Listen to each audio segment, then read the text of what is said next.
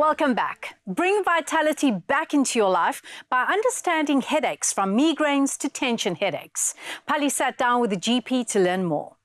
We all struggle with headaches from time to time, but it does not have to affect our life and vitality. Today, joining me on the couch is general practitioner Dr. Clive Landman to discuss the cause and how best to manage our headaches. Welcome to the show. Thank you, Pelisa. Now, Doctor, I do believe that there are different types of headaches. Can you please explain them? We roughly divide them into primary headaches and secondary headaches. Primary headaches is just that. There's no obvious underlying condition, a sinister, dangerous condition, potentially very harmful.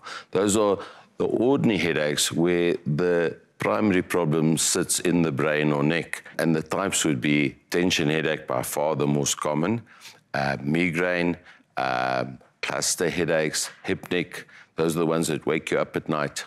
Yeah, so those are the primary headaches. Secondary headaches, those are where we suspect an underlying condition, such as an infection, God forbid, a brain tumor, an aneurysm, or injuries. Now, Doctor, you already mentioned quite severe cases towards the end there when it comes to brain tumours and aneurysms being the cause of these headaches.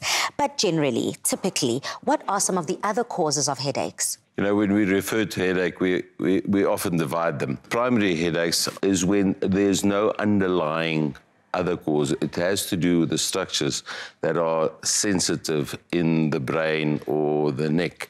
And those would be like blood vessels, nerves, muscles.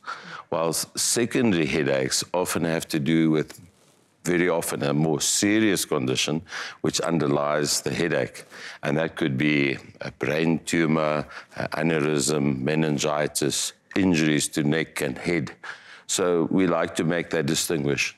So then, Doctor, what makes ibuprofen such a good choice to relieve headaches, and how can it revitalize us? Oh, it is a wonderful medicine. It's a medicine that's been around for more than 50 years and has been of great use. It speaks to the source of the pain. It inhibits prostaglandins, big word. But instead of just simply working on the receptor and blocking that, it works way before. So it is very effective. It's rather safe. It's well tolerated by people. It's freely available.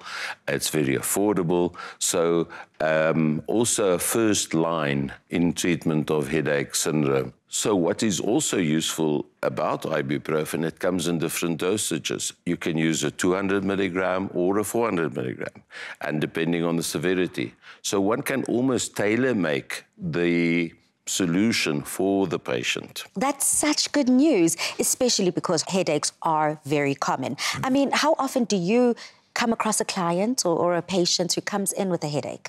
Well, it's a daily complaint. I think it's one of the most common complaints in medicine, whether it be general practice or others. So, yes, it's estimated that roughly 40% of the global population suffer from headaches.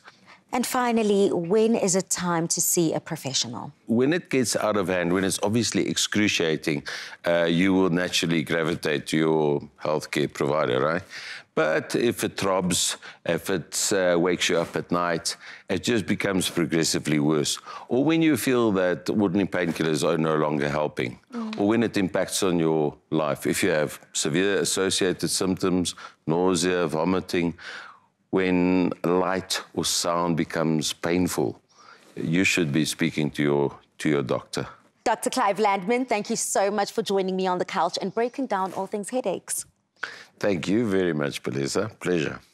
Now remember, it's extremely important to know the cause of your headaches to be able to live a full life of vitality. Different types of headaches can take the joy out of your day. Live in the moment with Brufen. Brufen. Brutal to pain, kind to you.